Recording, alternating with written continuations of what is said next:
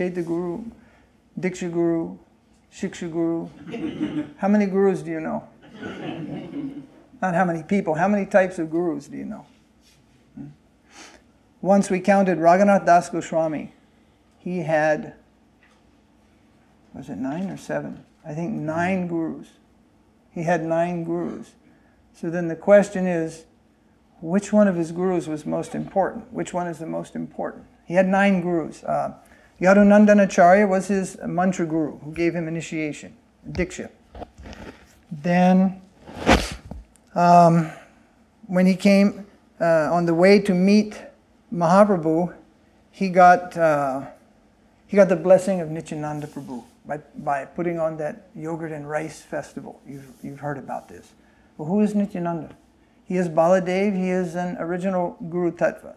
So is it possible that he served Nityānanda Prabhu and abided by his order, but he doesn't find any gurus there?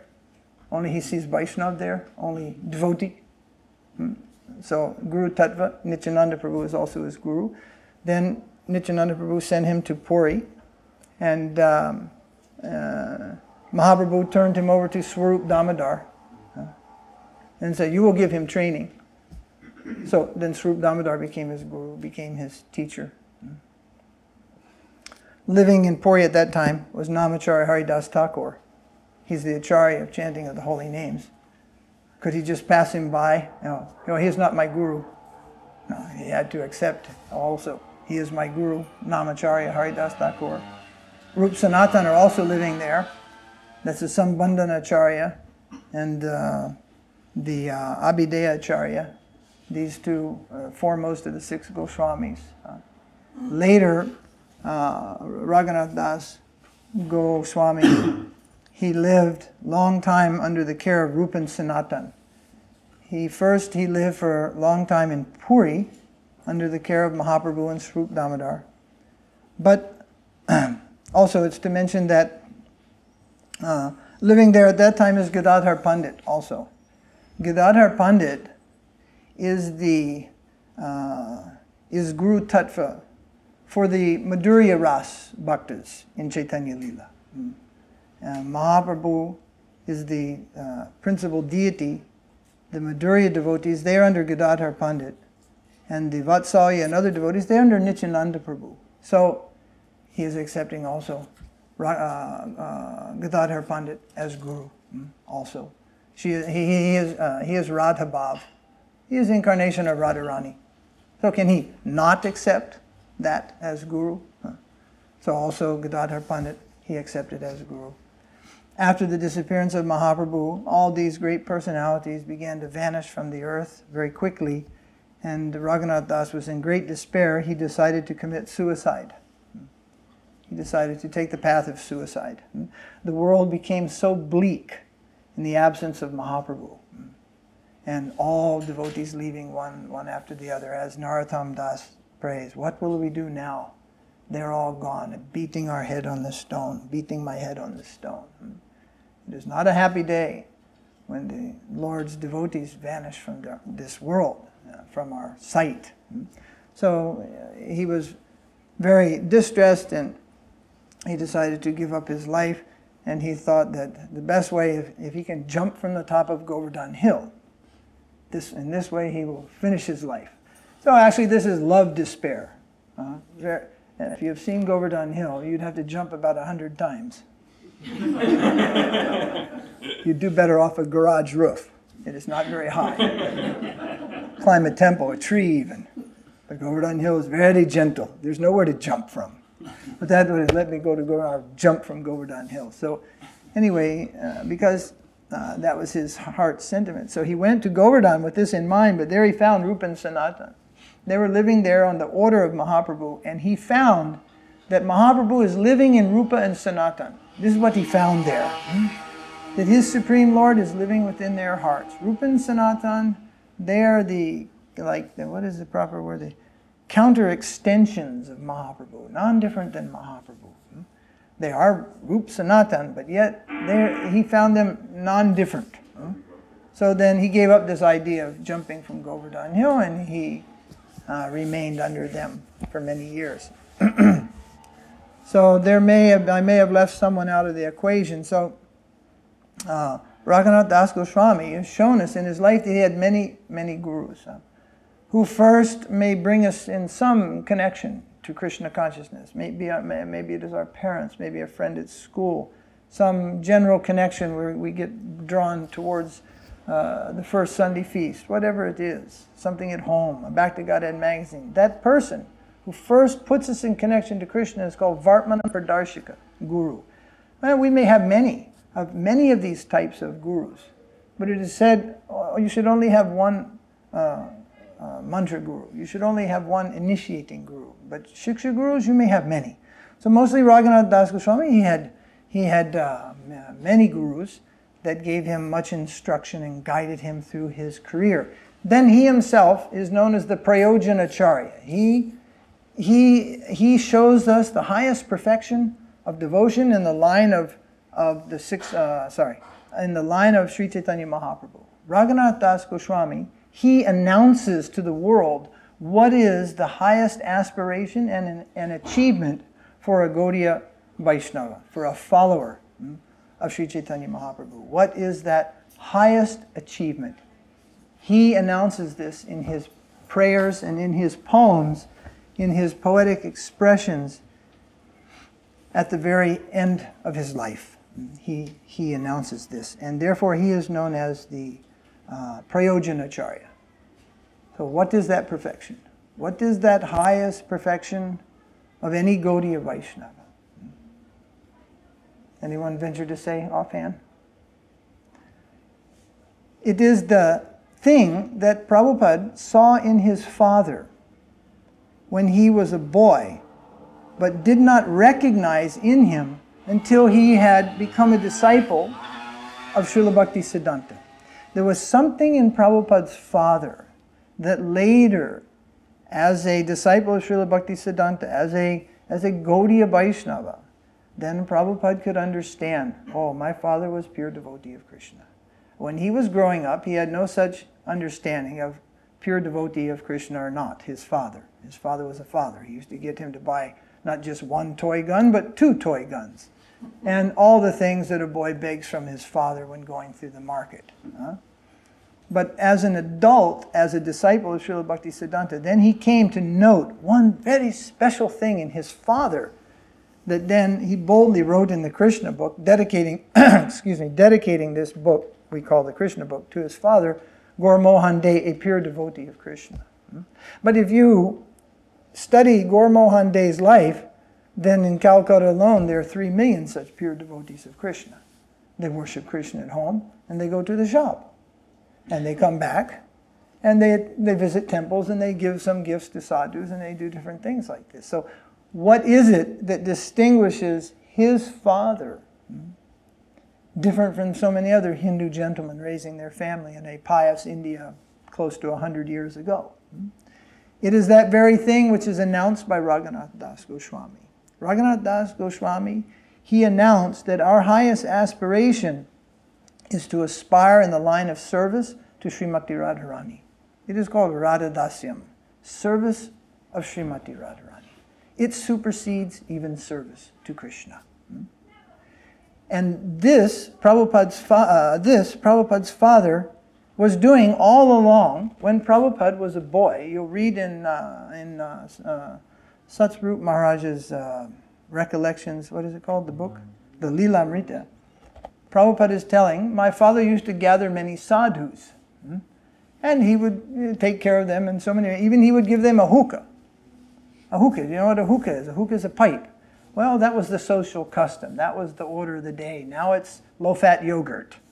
But in those days, so many sadhus of different types, and what the sadhus that have a hookah, they offer the hookah. If Maharaj Chaitanya offers me a hookah, you will all get up and walk out. He's bogus, hookah. But Prabhupada's father had a hookah and offered the sadhus.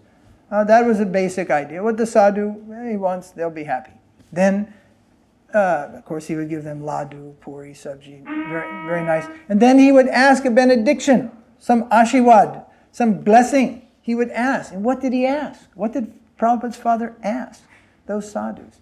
Generally, those of us who know India very well, it's health, wealth, a green card. These types of things people are always asking. Last winter, after having a program in this one house, every Saturday for 3 months, one of the regular attendants and their family, they're very, very nice, but they came, "Oh, Maharaj, please bless Piyush. He's going for exam, he should high score. He should get high score." I said, "My blessings have nothing to do with high scores. With my blessing, you'll fail." I'm not a scholar. I have no scholar blessings. But people generally want that. But what Prabhupada would ask? "Please bless my son that he will become a devotee of Śrīmatī Rādhārāṇī and spread her glories all over the world." So, as a youth, this made some sense, but little to no sense, in a sense, so to speak. Then, when Prabhupada met his eternal master, Srila Bhaktisiddhanta Saraswati Thakur, then everything came into clear purpose. What is his purpose in this world? What he will do. Well, this is all going on in the plane of Leela of the eternally liberated souls. Some people think that when they're born, they're in their mother's arms, thinking, "Well, I'm just waiting to start my movement," rocking in their mother's arms. No.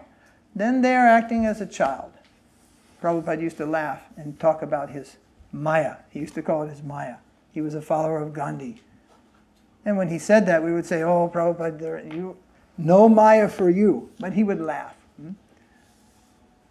So even a liberated soul comes into this world. He does not manifest, in most cases, why he's come here until he makes the connection with the line of Mahaprabhu, that descending line of the Supreme Lord. And making that connection, then things come down to him and are revealed. What is your purpose here? What is your mission here? So that is the announcement of Raghunath Das Goswami, that he has announced in his writings, in his prayers, his deep, heartfelt aspiration for the service of Radharani. You all know Radhakund, and you know many people come to Radhakund. And these days, and in past times also, many people come and they do what is called Dandabat Parikram of Radhakund. They go by full Dandabats, put one stone, walk to the place of the stone, again go down and offering prayers. In this way they go around Radhakund. It takes a couple of hours, just Radhakund. Radhakund Dandabats. So one day, in the old days, the king of Bharatpur came. And the king of Bharatpur, with his royal family, was doing Dandabat Parikram of Radhakund. Then the personal servant of Srila Bhaktisiddhanta, who happened to be there at that time, he came running to Srila Bhaktisiddhanta and he told, "Oh, Guru Maharaj, the Diwan of Bharatpur has come, and with the whole family they're doing Parikram of Radhakund." And he said, it is wonderful that they have such devotion for Śrīmatī Rādhārāṇī to do this. Then Srila Bhaktisiddhanta, he shocked everyone there. He said, actually, their devotion is just the opposite of ours.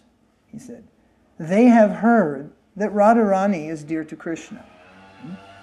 And they are focused on Krishna, but they've heard Radharani is dear to Krishna, so they're coming to honor Radharani. He said, ours is just the opposite.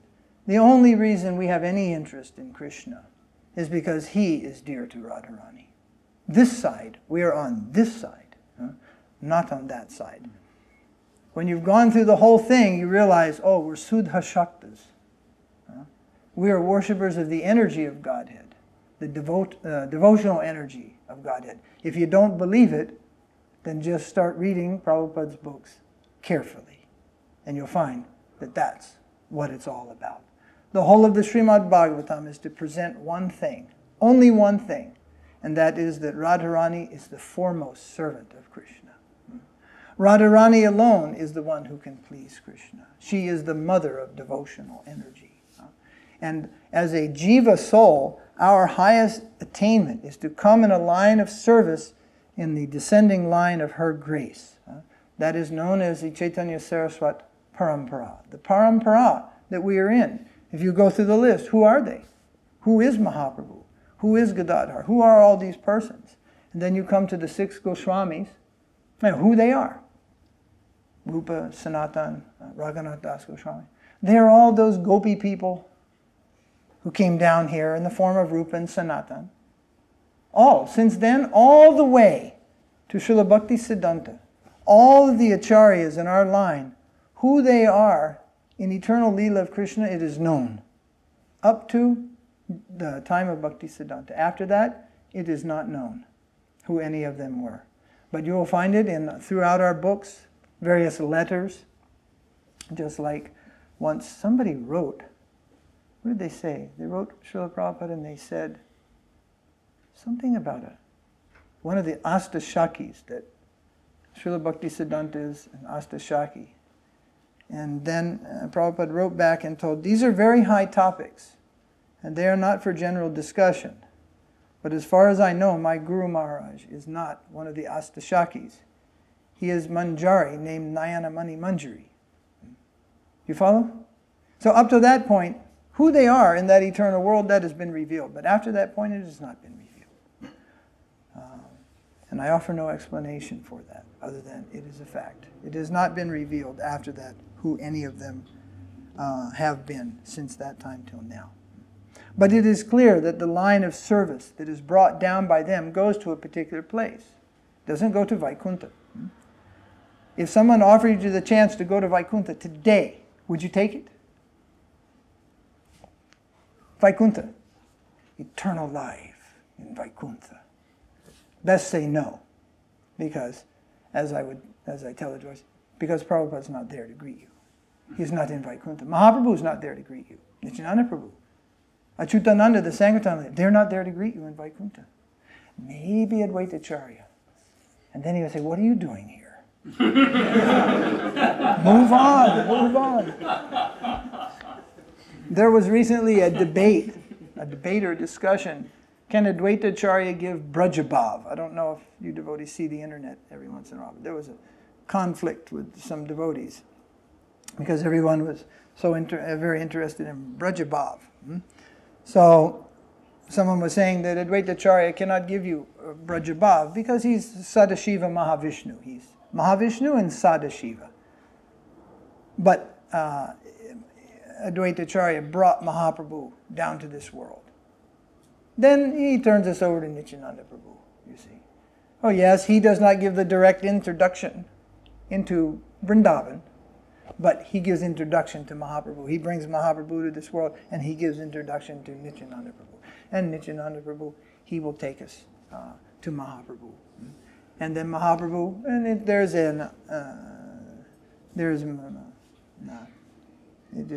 doesn't stop there, but according to a devotee's service mentality, just as Raghunath Das Goswami, he will be turned over to a particular leader of servitors. As Das Goswami, he made it all the way to the lotus feet of Mahaprabhu. Then Mahaprabhu said, you be with Swarup Damodar, you'll be under his care.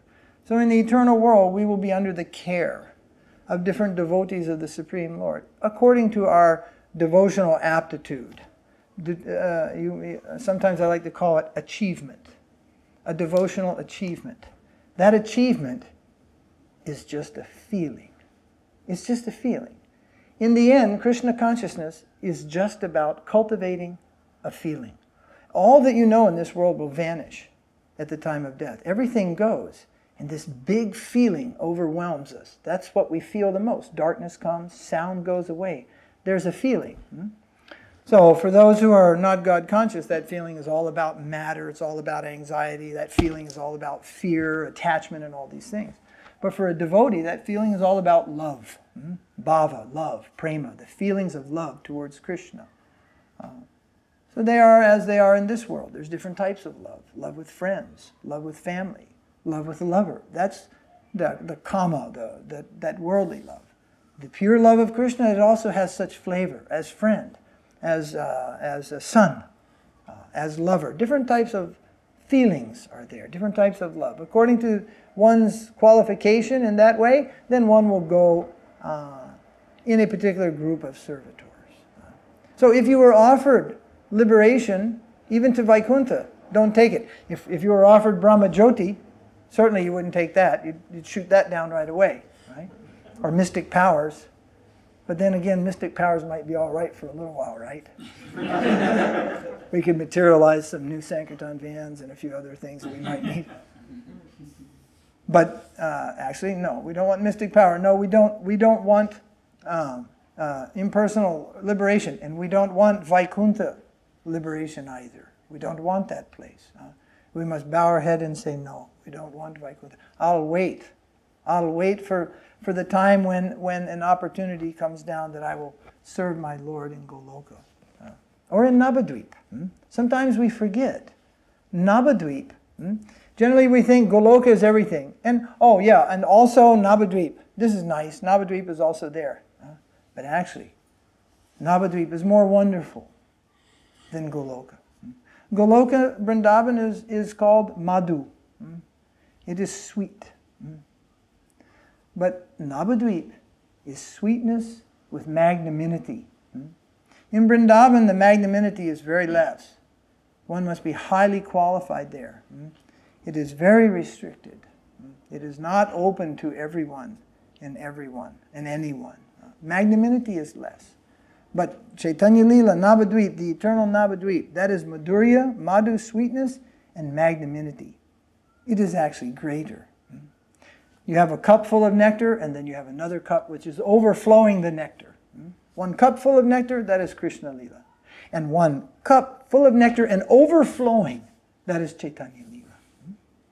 So actually we should give more importance to Chaitanya-līlā in our meditation, in our contemplation, our thought. We should give more importance to Chaitanya-līlā than we do to Kṛṣṇa-līlā. Not neglect Krishna, not neglect Vrindavan, but no entrance into Vrindavan without Chaitanya Mahaprabhu, actually. Yeah, in the Renaissance period, many kings, even the king of Burma came. Burma? Yeah. Even the king of Rangoon, he built a Radha Krishna temple near Gopeshwar Mahadev, right next to Brindakunj, near Boot Gully, near the Gwalior temple. There's one old temple built there by even some. What he knows about this Krishna Bhakti, he doesn't know very much, but it became a very cultural renaissance. It came to a point that even the Sri Vaiṣṇavas of South India, they had to come up and build a big temple in Vrindavan, because if you're not in Vrindavan, you're nowhere. You're nobody. You see? It's like if you're into films, then you will be at the Cannes Film Fest, or you're nobody. You'll be at the Sundance Film Fest, or you're nobody in the film world. You see?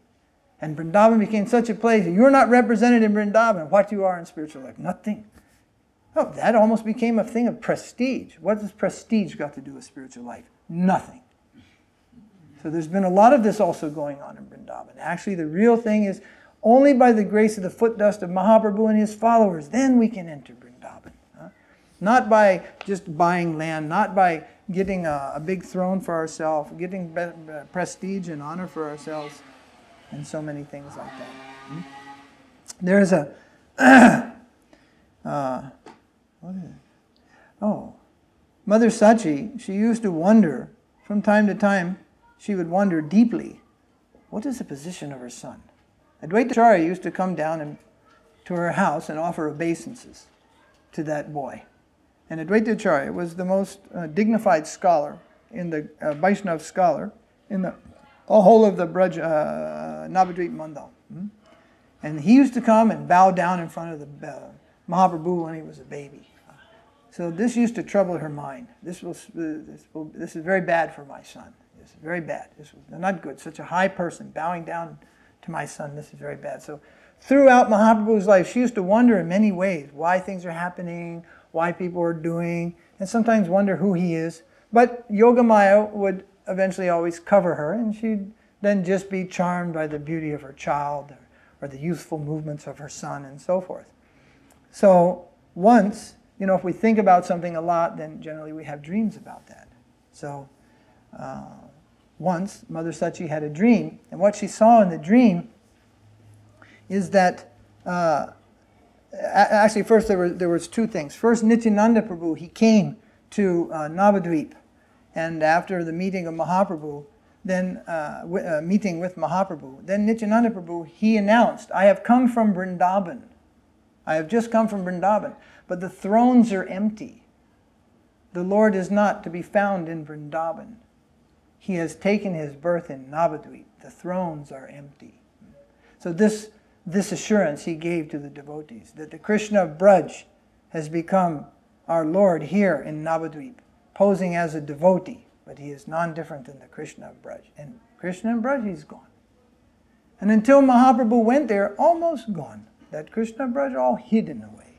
After Mahaprabhu, Krishna went back to Vrindavan. Then the temples, then the deities came back, and they were manifest. There were only a few that were still visible. Then so many manifested. So first Nityānanda Prabhu announced that Vrindavan is empty. The Lord has come to Navadvip. So then later, Mother Sachi had the dream. And in her dream, she saw Krishna and Balaram on a throne in Vrindavan. Then Mahaprabhu and Nityānanda Prabhu came there. And then Nityānanda Prabhu, he told, you get off the throne. Your time is over. Come down. My Lord, Gauranga is here. Your time is over. Come down. And then Balaram said, what do you say? This is my brother Krishna. He is Lord of Vrindavan. He will always be on this throne. He cannot know it. No, your time is over. Come. And then Nityānanda Prabhu began to fight with Balaram. And he pulled them off the throne. Pulled them down from the throne. This throne is meant for Gauranga in Kali Yuga. Gauranga is on the throne. So, it's like a circle. Once it gets going in a circle, where's the point of starting? It's a circle. It just keeps going and going and going. So generally but we should move with the flow.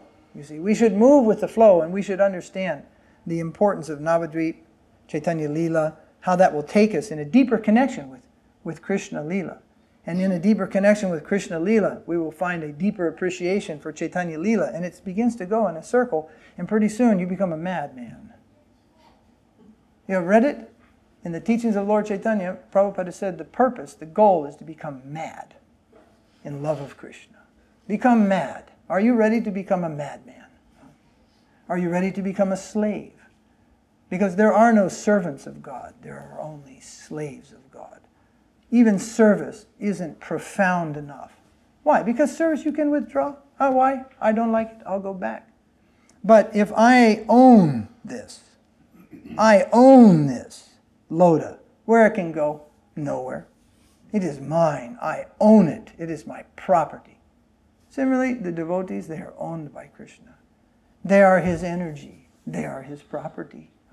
So even service isn't quite a strong enough, servant is not quite strong enough to really bring it home. And when people hear slave, it's like, oh my God, what is this gentleman saying? It is such a bad thing.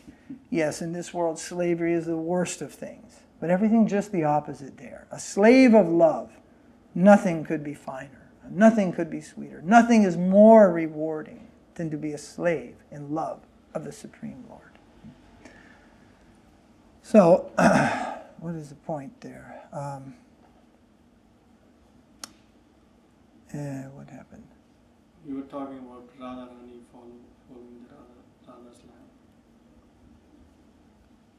line. Something about Mahaprabhu. Oh, Mahaprabhu. Mm-hmm. Mahaprabhu. Uh-huh. The dream. Mm. Oh, so now both sides, Kṛṣṇa-līlā. Oh yes, there. So I said about becoming mad. So it is said that there are actually 3 types of madmen in this Krishna consciousness movement. Be a mad man, mad woman, but 3 types. Those are very much favorable to Kṛṣṇa-līlā, very much drawn to Krishna, Kṛṣṇa-līlā, Radha Krishna. Those who are very attracted to gaura-līlā, Gaura-Nitai, Gaura-Gadadhara, Panchatattva, Chaitanya-līlā, and those who are drawn to both. The destination of those souls is also accordingly. If one is drawn towards Kṛṣṇa-līlā and can reach that perfection of love in this life, then he'll rise to become an eternal resident in Goloka. If one is more given to Chaitanya-līlā, then he may become an eternal resident in the Navadvip section of Goloka. But if he is equally mad for both, as is in the case with many devotees, then the soul will live in 2 worlds at once. He will be in 2 places at once. That place is nothing like this place. We say it's a reflection. That is after we've stretched the imagination. There is practically nothing here like that world. Everything here is limited. Even when we say the infinite, our concept of infinite, that is limited. You see. Here, how many people can sit in a room? 20, 25, 30. Pretty soon, it's full. If this room is any given room in Goloka, then 100,000 cowherds could sit in this room together. No pushing, no shoving, no lack of space. Why? Because that space is infinite. It is infinite space. This is finite space. Therefore, in a gallon jug, you can only put, 32 ounces. You can't put 100 ounces in a gallon jug because that space is limited. But that much space in the spiritual world could hold all the oceans of the material world. Or just pouring that jug, you could fill up those oceans many times over. Infinite, it's not very big, it's infinite. It's more than big. We generally think of the infinite as just the biggest one, biggest yet, and a little bigger than that, but big isn't even isn't even the proper word. No limitations there. Sometimes we find in Chaitanya Lila that people are not just one person from that spiritual world, they're three persons. I think Ramananda Roy, he is considered as Arjuna, who was the Pandava. He is considered as Vishaka, as in Lalita Vishaka Radha Krishna, and also he is considered as a cowherd boy named Arjuna. Three. He is considered as a 3-in-1, so to speak. So even we're saying, I'm not this body, even we're saying I'm spirit soul, all these things are quite intellectual for us. The experience is waiting. And the experience is mostly found on the other side, entering in the world where nothing is matter. We say we're not this body, but we begin every day by waking up, which is a function of the body, waking up. And we do everything through the day in relation to this body, you see. We even stop chanting Hare Krishna when we are tired, you see. We even take prasadam when we are hungry. Why don't you take it when you're not hungry? Well, we do that too, actually. That's sometimes our problem, right? The point is that we are working with a theory. Krishna is God. We say theory, not like modern theory. It's not a theory that has no experience. But the bulk of that experience is waiting there, you see. Now, in these modern days, many devotees are very given to kṛṣṇa-līlā. And they want always to talk about kṛṣṇa-līlā. And they want always to talk about the Madhurya-līlā within Krishna. And they even sometimes criticize book distribution, different types of, not different types, but overall sankirtan, sometimes even preaching. They criticize that in favor of just bhajan, just doing bhajan. But these persons, what we say is, these persons have overlooked something very, very important. That this sankirtan movement is the Leela of Mahaprabhu. It's not something else that we're doing. It is the activity of Mahaprabhu. In other words, like a rug, if you take it and you go like this wave starts across the rug, right? It's just a ripple, right? Oh, because sometimes it ends. Right? But this Sankirtan movement, it hasn't ended since the day it began. Mahaprabhu, he gave that wave, the Sankirtan. He inaugurated the Sankirtan. Sometimes Prabhupada used to give report. He is dancing in that Sankirtan. It is going on eternally also in Navadvip. I heard once from one of the oldest disciples of Srila Bhakti Siddhanta. He said, in the beginning when nothing was here at Mayapur, we used to live with our guru, and in the middle of the night, we would hear some kirtan, some Sankirtan. We could hear the Kartal's Mridanga, the chanting. And Guru Maharaj used to say, that is the eternal Sankirtan of Mahaprabhu. Now at Mayapur you also hear something, but that is someone's loudspeaker blaring. And probably it's a Sahajiya Kirtan coming from Swarupganj across the river, or just a wedding sound or something. So many sounds are filling there. Sound pollution. We say sound pollution. But the eternal pastimes of Mahaprabhu's Sankirtan movement going on. And this Sankirtan movement that we have become a part of by joining into Krishna consciousness, this is not something, some lesser thing. This is actually that wave that was started by Mahaprabhu. And he told this wave will go to every town and village of the world for many, many, many, many centuries. Some people say, or some Purana says, 10,000 years it may go on. It may even exceed that also. It may exceed that. This wave is said it will even reach to higher planetary systems. So Sankirtan Lila, Prabhupada wrote, is Rasa Lila. Sankirtan Lila is Rasa Lila. It is non-different. If you want Krishna, the meaning is this: if you want Krishna, then give yourself fully in cooperation to Sri Chaitanya Mahaprabhu. Enter through the Sankirtan movement. Entering in the Sankirtan, we are immediately engaged in the Lord's pastimes. You follow. Even though here in this world we have so many less qualifications. We are not fit for that, but that is His magnanimity. You are not fit for that, but will you accept this gift? We say yes. Then you have it. And we can enter into the Lord's pastimes with Sankirtan. And then, Sankirtan means service. Service. The pot washer is also in the Sankirtan movement. The bookkeeper is in the Sankirtan movement. The book printer is in the Sankirtan movement. The preacher, the Bhagavatam preacher, the college preacher, the mridanga player, the kartal player. Ideally, it should be even those who take care of the children. They are also in the Sankirtan movement. Prabhupada's conception was, there was no Maya in the movement. Everything is in the Sankirtan movement. Having children is in the Sankirtan movement. Raising children is in the Sankirtan. It is all about a Sankirtan movement. So there are so many services in the Sankirtan movement. These services are most essential for our progress and our advancement. The thing you eat 3 times a day, the thing that Prabhu brought on a plate, prasadam. What is prasadam? What is our realization of prasadam? Sometimes in taking prasadam, Mahaprabhu would become very emotional. Sometimes he would become very anxious and shout. He would shout about that prasadam. Oh, it is tasted by Krishna. Sometimes he would shed tears. Sometimes he would become choked up. And sometimes all at once, everything. He is taking prasadam. But we are taking prasadam for granted. It is food. That is our mistake.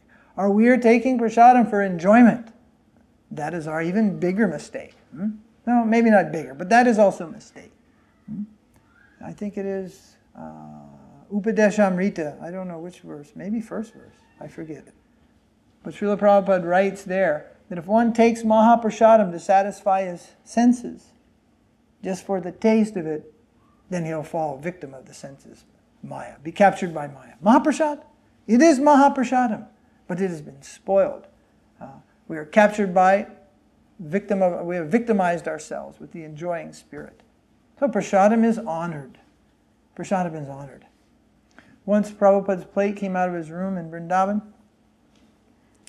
and I said, yes, I don't mind if I do. And I just went to take a rasgula that was sitting on Prabhupada's plate. And a servant just moved the plate.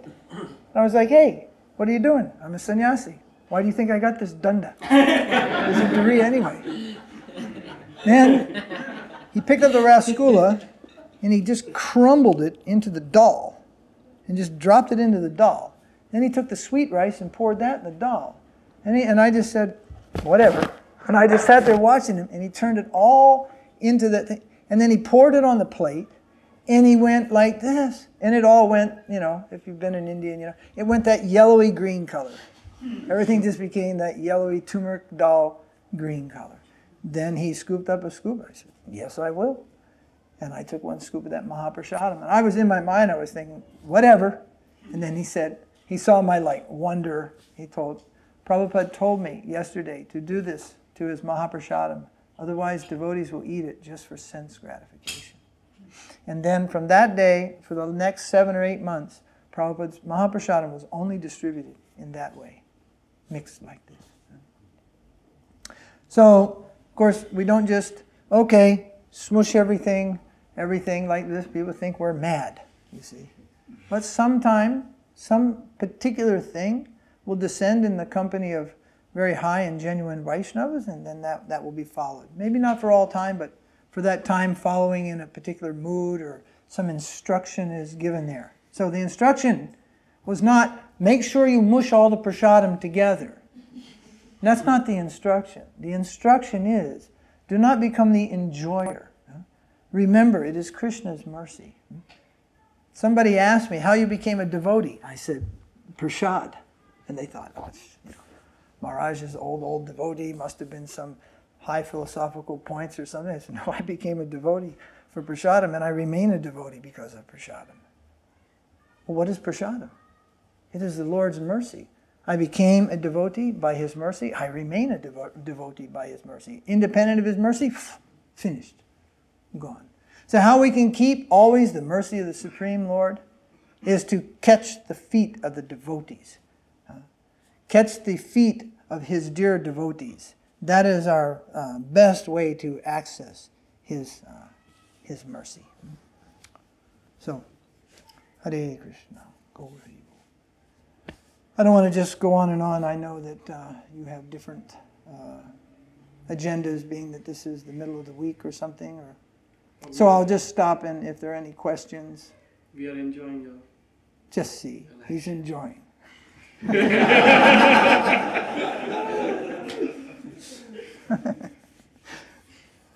Yeah.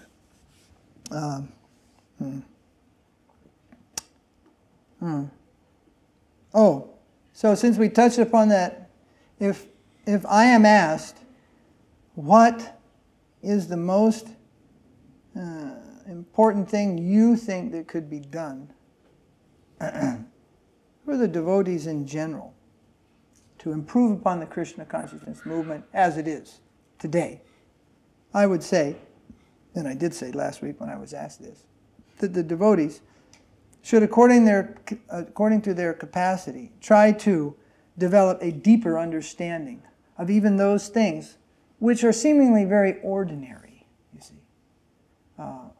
I'm a plain speaking type of a person. I don't calculate any, what do you call it? Not politics, but yeah, something I should say because it will get a certain result. I try to say something that's very truthful. I have heard in the greater ISKCON movement that women clamor to be called Prabhu. But actually all devotees are called Prabhu. But you should clamor. Call me your servant. Call me your dog. Why you want to be called master? Hey, call me master, eh? Call me master. Where did we learn this? Call me master. Call me your dog. Call me your servant. Huh? But we lose sight of this. What we are looking for what? What type of, in the association, I met Prabhupada's sister. I was a sannyasi, that time a young sannyasi. I offered my obeisances to Prabhupada's sister, Pishima. And we also told old Prabhu, we maybe addressed her as Prabhu, but she had no demand to be called Prabhu, you see. We demand to be in the front, and then later we demand to be in the back. The problem is demand, you see. Actually, women are so close to Krishna consciousness by birth, by life, by society. They are much closer to Krishna consciousness than men. It's that last little step that's so hard. It's like, it's usually the life most of us don't get until we're very, very old. What's that? You're looked after, you're given service, you don't have to be involved in argument, you have so many things. You can actually live what is a real life of a devotee. Humble, serving others. So many people get the chair. You see, the chair, we say in India, the chair. They get the plaque, you see. They get the zone. These things have sent hundreds of devotees to the grave, you see. Just like when there's a war, We don't, at least in old days, you don't tell the women, okay, grab the bayonets and go. You know, it's like, no, that wouldn't happen, you see. So why you want to fight for that bayonet? You can get killed out there. But in your natural position in society, you're protected, and it's so easy to become Krishna conscious from there because it is the position of a servant. The men, they run the risk of thinking they're in charge. They're not in charge of anything. Nobody's controlling anything. Everybody is simply trying to whittle down the ego and come to who they are. I'm a servant. I'm a servant of Krishna. And to actually be that, I must be servant of his devotees. Servant, we should only hear this thing, call me servant, not call me Prabhu. That is a spiritual defect, you see. We clamor for things, we want things that are not good for us, you see. So we should understand, what does it mean to be a servant? A deeper understanding of things. As I mentioned earlier, what is prasadam? What is the holy name? Even if you're going to crash, Hare Krishna, that's namabhas. You're just about to die, and you chant Hare Krishna. That's namabhas. That's not Sudhanam. Sudhanam, you would have already been chanting Hare Krishna. You wouldn't have just shouted it because you thought you were going to die. When, if you look, study closely, Prabhupada explains, all acharyas have explained, one shouting the name in fear. And that is called namabhas. Namabhas may even give liberation, but be careful. You could end up in Vaikuntha. Only Sudhanam gives love of Krishna, and only those with love of Krishna go to Goloka, and there is Prabhupada. There in Goloka. There is Navadvip. There is Mahaprabhu. There are your lords, which you're worshipping in your temple. They're not in Vaikuntha. They're eternally in that world. Oh, what is the holy name? All the things that we do in Krishna consciousness, we should take them. We are not for awe and reverence, but we should deal with all things in Krishna consciousness very reverentially, you see. The Achman cup, do you know what it is? It's an expansion of Ananta Sesha. So how you will wash it, and how you will place it in the drying rack when you're finished. Just throw it in, with some disregard to that spoon and that metal cup. You will deal with that in any which way. No, it is the Lord's paraphernalia. It is a spiritual expansion of Ananta. You should deal with that in a most regardful way. You see, but a lot of times we try to enter into that, we become a little imbalanced in that too. We get a little weird. Nonetheless, the opposite side, just dealing with everything as it has no substance, no meaning, everything is just a rollover and it's happening. That's a mistake. The holy name, most particularly, how we deal with the holy name. Practically, we're ready to cut someone's, allowance at least if they don't chant 16 rounds a day. But over the year, it is the number that has risen to prominence. We forgot the other part of the sentence. Like in Christianity, they quote one part of the paragraph and not the second. Śrīla Prabhupada said, chant 16 offenseless rounds every day. And when he says offenseless, he's not meaning namabhas, because namabhas is the offenseless stage of chanting. He means sudhanam. Because he is not about a movement of namabhas and simply liberation, you see. He is about a movement of love of God. And love of God only comes through sudhanam. So when he says offenseless, he means chant purely. And he has said, if you can chant one name purely, that may be that is perfection. And so we should endeavor for purity, not just for numbers. And when he reached New York, he said 64 rounds. That was his first request. Chant 64 offenseless rounds every day. The first devotees, when they first started, they were asked to chant 64 rounds. They couldn't do it. But here in this civilization, immediately you better be out there early to meet the rush hour or be in the rush hour. There's so many demands in this world. So then he thought, 32 rounds a day. This they could also not keep up. Then Prabhupada said, 16 rounds a day and a full day of service, you see. Fully engaged in service. and 16 rounds. But not just a number, you see. And if one can do more chanting, that is also very nice. So, all the things that we do have a deep connection to Krishna. Nothing is just ordinary, not even your dress. Do you know if you are a real follower of Bhaktivinoda Thakur, you should offer your clothes first to the deity, then you should wear that cloth?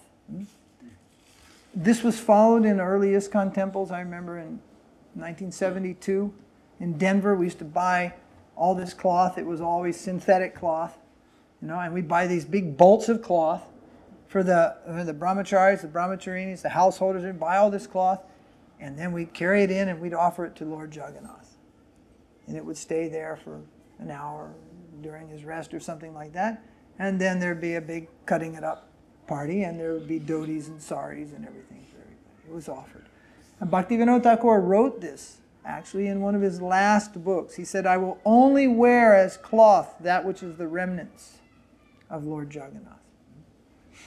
So he only takes cloth which is offered to Jagannath. So maybe we don't do every one of these things, but we should, as I say, even down to our clothing, try to enter into a more conscious awareness of what we are dealing with. One of the defects is we have arranged the life and we deal with it objectively. There are two types of dealings, objective and subjective. It's a little bit of a subtle zone to understand, but basically objective is you work hard and you earn a living, and subjective is you just got an inheritance, $10 million.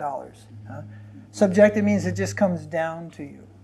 Krishna consciousness is only subjective. Our endeavor doesn't actually produce Krishna. We have some minimal endeavor, but ultimately it must come down from Him. Love of God is situated in the heart, but no matter how hard you work on it, it doesn't come out. What you have to do, or what I have to do, is clean all around that. Clean out the anarthas. Work on that process of purification, cleaning the heart. And that is an independent substance. It will grow of its own. It is not of this conditioned world. Prema, love of God, is of that world. And it will come down and it will fill the heart of any person who has made his heart suitable for a residence of Krishna. In the pastimes of Gundicha, cleaning of Gundicha, Prabhupada explains there in the end according to the purport of Srila Bhakti Siddhanta. What is this? Gundicha is Vrindavan, and we want Krishna to bring him to Vrindavan. Mahaprabhu wants to take Krishna to Vrindavan. So first he cleans Gundicha. 3 times he cleans? Twice or 3 times he cleans the Gundicha temple to show that we must come to the point of anartha nivritti. We must purify the heart of so many misgivings if we want to offer a seat to Krishna. If we want that love of Krishna to enter the heart, we must purify ourselves. So Krishna consciousness is subjective, but we are dealing with everything very objectively. Technically, you should not even serve yourself prasadam. Technically. If it can be arranged, you should not smorgasbord-style prasadam. All right, Christmas marathon and so many things are going on, and sometimes we make changes because it's practical. But what happens is that change just sticks forever, and that becomes a standard. Prasadam should be given. Prasadam is also not to be served by bhaktas. Prasadam is actually only to be served by initiated devotees. Who can serve the Lord's mercy to another living being? Somebody off the street just came in? Well, come on, serve prasadam. Oh, it's not possible, actually. Do you think you could just catch anybody? Come on, serve Prabhupada prasadam? No, only the sannyasis, only the older ladies, older grihastha men, older devotees. And if someone is in Maya, they're going to serve Prabhupada prasadam? No. Only some devotee of some devotional status. So prasadam is not just there, what it is. There's also the act of giving that. For example, if you go there sometime, and Prabhupada is there, and he's on the Vyasan handing out cookies. Maybe you got a cookie from him when you were a kid. And also the temple president, he's at the door, Oh, don't worry, Prabhu, I'll give you one cookie. I'll be back for this one later, and you'll go there. Why? What, is it just because you can say you got a cookie from Prabhupada and all that? No, that's not what it is. Why? Because that is the Lord's mercy being given out by the Lord's devotee. So you have the double potency there, you see. The Lord's mercy, the temple president, also the Lord's devotee, but we will take opportunity when available to connect with the higher devotees. And then this will be very good for us. So, in the old days, in the Gaudiya tradition, a Brahmin doesn't change his own Brahmin's thread. He has to remove one thread as a Brahmin puts on a thread. And then also japa. Say his japa beads are lost. Okay? You go to the market and buy a pair. Go to the temple store and buy a pair. Right? So in the old days, then a devotee, he will take those new beads to some respected devotee, which he feels genuine respect for. It may be a much higher devotee. It may be his guru. It may be his guru's godbrother. It may be his own godbrother or godsister. But he will take the beads there and ask Prabhu, please bless my beads. He doesn't just take from the shopkeeper at 90 or 108 rupees, you see, and start chanting on his beads. Now if you watch what happens to devotees when they lose their beads in Vrindavan, what do? They take them to the Jamuna and they offer them to the Shantaras section. Jamuna is a Shantaras bhakta. But the idea is like, these beads just came from the market.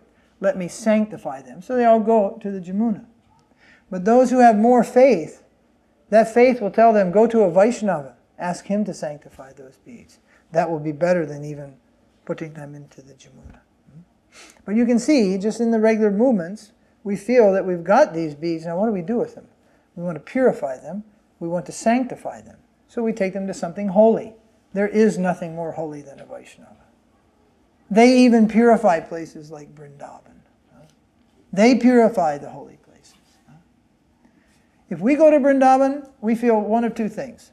Either we're fired up or disgusted, or both. I wanted to talk to you after. There's a McDonald's opened in Vrindavan. Full-fledged McDonald's. Ronald McDonald, 35 feet tall, full golden arches, a car park for at least 100 cars, floodlights at night, music. It's just a little outside Mathura. It's still in the Brajamandal. You see? Terrible. Nobody has said a word. It's been there almost a year and a half. No one has said a peep anywhere. Anyway, that's a separate subject. But what is it saying? Either disgusted or fired up. Oh yeah, so we're either disgusted or fired up. So we see that, we're disgusted. Oh, we see Krishna Balaram temple and these things, we're fired up. But what does Prabhupada say? If you read, again, I started by saying, look closely, pay attention. Everything is there in a minute detail. But mostly, we're going right over it, you see. Like I sent Govardhan into the room to find something, and he went in his room 3 times. And then I went in the room and picked up a box, and it was right under the box. Be thorough. Be very thorough when you read Prabhupada's books. Pay attention. There, I forget exactly where, he says when the pure devotees go to Vrindavan, they feel great separation from Krishna. When the pure devotee, those who are absorbed in love of Krishna, they go to Vrindavan, they feel separation of Krishna. And we're piling off the bus, yo, and screaming and running to the restaurant or something. And we think we are in Vrindavan. That is not Vrindavan. That is some other place nearby, but that is not Vrindavan. It's coming. 200 devotees will descend on this place sooner or later and put a bug in your ear that may not sound very good to you or you may not like. And that's part of it. They say Prabhupada only gave the ABCs, but we are giving the XYZs. Recently, one man said, Prabhupada only gave God, but such and such Maharaj, he is giving Rasa-līlā. So about the ABCs, we say yes, Prabhupada gave the ABCs. And Krishna says in Bhagavad Gita, of letters of the alphabet, I am A. You follow?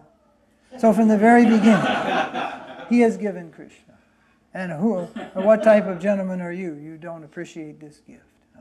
Right on A. You didn't have to give B. A. If you can appreciate what is A. It is said that every sound the Bhagavatam makes is vibrating Krishna, Krishna. In a higher level, it is told that every sound the Bhagavatam makes, it is vibrating the name of Radharani. But we are trying to see, what is this? What is this? What is it? We have no eyes to see there. But if we can purify ourselves, means if we can enter deeply into this process, we can accept that which is coming down, then one day we will open our eyes and we'll see, oh, it is there, it is there. We'll enter deeply into the Bhagavatam, deeply into the mystery of Krishna consciousness. We may be very happy with A. If we can actually have A, if we can even come to the plane of A, what is A?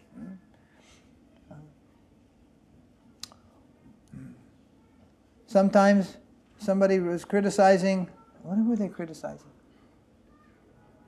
Some criticism of Haridas Thakur, telling he is only Shantaras Bhakta. Haridas Thakur is only in Shantaras. That was what it was, right?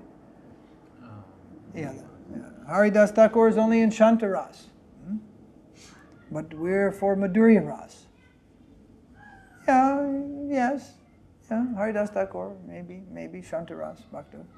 And yeah, Gaudiya is for Madhurya Ras. But Krishna's flute also Shantaras Bhakta. And gopis are praying for the mercy of that flute. So who are you to ridicule Haridas Thakur? You pray for his mercy. Govardhan Hill is also Shantaras. Why we're circumambulating Govardhan Hill? Govardhan Hill is Shantaras Bhakta. Jamuna is Shantaras Bhakta. Why we're taking bath in Jamuna? Why Krishna is taking bath in Jamuna? So what is Shantaras? That we also cannot properly appreciate, but we think we will qualify for Madhurya Ras. So again, a deeper understanding of the most simple things, and Krishna is there. Krishna is everywhere. One doesn't have to go to Vrindavan to find Krishna. But if given the opportunity, please go to Vrindavan. That is something special. But Krishna is also everywhere. Just like Prabhupada used to tell about Jagannath. Lord of the universe, not Purinath, Jagannath, Lord of the universe. Jagannath also came here. He came to the Western countries. I remember, and for nearly 20 years here, not every time, but whenever the opportunity would come, I would attend the Rath Yatras, maybe in San Francisco or Los Angeles, or seeing the Rath Yatras. I think those are the only, New York, Los Angeles, Rath Yatra. Excuse me, I think, unless once in Boston, I think, yeah, and once, do you have a Rath Yatra here? Small one or something? Used to. Huh? Used to. Yeah, used to, yeah, I came to that one. So those are the 3 or 4. So then after being in devotional service for more than 20, 25 years, then I went to Jagannath Puri. I went there for Rath Yatra one day. I was there when, on a high angle where I could see when Lord Jagannath would just come out of the gate, you see. And although he was much bigger than any Jagannath I had seen previously, it was Jagannath. I did not have the feeling, oh, the other Jagannath I saw wasn't Jagannath. Oh, this is the Jagannath. That also the Jagannath. Jagannath himself came to the Western world by his own choosing, and has very kindly giving darshan to so many hundreds, thousands of devotees, and maybe, I guess, even millions of other people here. But we should try to understand, what is Jagannath? What is the Lord of the universe? What is he? What is his form? What is his mood? We should not just be happy and just settle that, oh, we're in Rath Yatra. It is nice, it is yearly offense, and yearly event. And we don't know what is Jagannath. We should give attention, what is Jagannath? Where does Jagannath come from? What is Jagannath's mood? What did Mahaprabhu see when he saw Jagannath? What is all this thing going on in Rath Yatra? What it is? What are we doing? Why has he come here? What are we being absorbed into? And sometimes we say, I don't know. There are 3 things that keep us from knowing. One is we don't have the qualification. We have not endeavored for proper purification. 2, we don't have the proper association. What did I say the third? I said 3? And 3, we have made offenses. Because of offenses. Srila Prabhupada translates Mahaprabhu's prayers a very peculiar way. And same way Bhaktivinoda translated, same way Bhaktisiddhanta translated. That, oh my Lord, I have no taste for your holy name, though you are so kind. You have presented yourself in names like Govinda and Krishna, etc. But I have no taste for those names. And he writes, because of offenses. Because of aparad, because of offense to the holy name, we are blocked. Because of offense, we cannot enter into the deeper understanding of even prasadam or anything. Or what is Gayatri? What is Gayatri? What is Gayatri to most people is a sound. That's what Gayatri is to most people. A sound that if you say to a Brahmin, say the 3rd line of Gayatri, they can't even remember, although they say the Gayatri 3 times a day. Because they just make a sound and don't pay attention to that sound, or they are blocked in some way and they don't enter into that sound. That sound is the most profound sound next to the holy name that has descended to this world. It comes directly from the flute of Krishna. It is the sound from which the Srimad Bhagavatam has risen. It has risen out of that sound. Gayatri Mata, Veda Mata, the mother of all the Vedas, the mother of the Vedanta, the mother of the Srimad Bhagavatam. Jiva Goswami says the Bhagavatam is the purport of Gayatri Mantra. What is the Bhagavatam? We have to look deeply into these things. It's just not an anthology of so many unique stories. These stories are demonstrating things, consciousness and qualification at different levels, showing us the way, ultimately coming to the Vrindavan conception. The Vrindavan conception is arguable by all other Vaishnava Sampradayas. They argue the Vrindavan conception. What is that? Ragamarg, spontaneous love. Then no, Vaidimarg. All other Vaishnavas, they argue Vaidimarg. But in Vrindavan, Ragamarg, spontaneous love takes the highest position. And those with the highest spontaneous love, they're the cowherd girls, the gopis. No, they say, no. Highest position goes to Lakshmi, awe and reverence. Only Gaudiyas and those who are under the influence of Gaudiya, they accept these things. Vrindavan. What is that devotion of Vrindavan? What is the standard of that devotion in Vrindavan? Bhagavatam takes us to Vrindavan. The flute sound of Krishna takes us to Vrindavan. What does Krishna say in Bhagavad Gita? In the end he says, Sarvadharma prityaja mamekam saranam braja. Bhagavad Gita takes us to Vrindavan. That is called alankar. He tells braja. Braja means Vrindavan. You surrender to me, you come to me.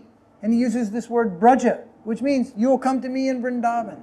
The sweetest land of divinity. The place of my playful pastimes. You will come to me in Vrindavan. Bhagavad Gita takes us to Vrindavan. Where does it take us? Otherwise, where does it take us? To Kurukshetra?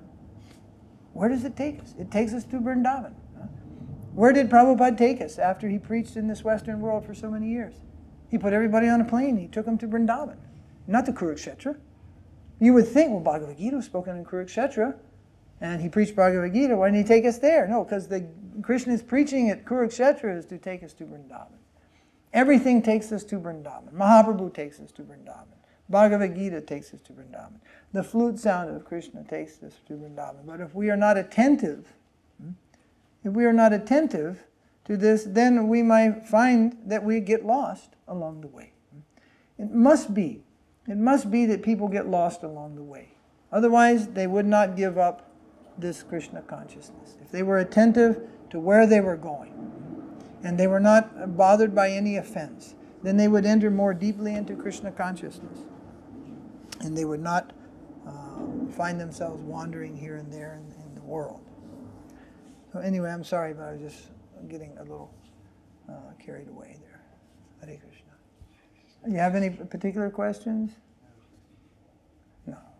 See if anyone else has a question. You're always there. The eternal face behind the camera. I'll come around, you see. Does anyone else have a question? Yes. What was the result of offensively chanting the above? Money. You get more money. If you create offenses, you may become very rich. And then when you get that money, you won't have any interest in Krishna consciousness. You'll just be carried away into so many mundane things. The greatest devotees of the world, except for a few that you can count on one hand, have always been poverty-stricken. They haven't been very wealthy. Poverty is a good sign for a Vaiṣṇava. As we used to say, well, you can tell what God thinks of money. Look who He gives it to. Look who are the rich people. What do most of the rich people do? They live a very selfish life, mostly, and sometimes bizarre life, and so forth. So sometimes we see that. If you've ever had a friend who is a multimillionaire, they're mostly hard to even be in a room with. They're so arrogant and all these things. Mostly rich people are plagued by wealth. So once our Prabhupada's godbrother, Śrīla Bhakti Pramod Puri Maharaj, he wrote in his book, Heart of Krishna, that one of the results of Vaiṣṇava Aparad is great wealth. Another result is the interest to perform great yagyas and to do great sacrifices. But never it is born, the interest to serve the Vaishnavas. Never. That is not born there. So many other worldly interests are born out of that namaparad. Not that immediately your nose falls off with leprosy and you run off and forget about Krishna. No, you may become very absorbed externally in Krishna consciousness, but internally, nothing. That will be blocked. That will be blocked. No real progress. False certificate will be given. Then an inspiration to live in a fool's paradise, that will be given. But Krishna will never be given. And love of Krishna will never be given. So, but it is hard to do that, you see. Mostly the chanting goes on in Namabhas. Namaparad. Do you think Krishna is same as Durga? No, then that's not Namaparad. So they're the rules of what is the name. Two things, three things, two particularly. One almost disturbs all devotees. Remaining materially attached to things after receiving so many instructions not to be attached. Householders becoming so attached to their children. Men and women becoming attached to each other's husband and wife. Too much materially attached. Attached to wealth, attached to position. I'm the temple president. Why should there be any politics? You want to be the president? It's yours, the whole ball of wax. No, instead everybody's fighting for the ropes. That was nice to see. I asked these two, who's the president? They went, he is. Probably thought I wanted to file a lawsuit, right?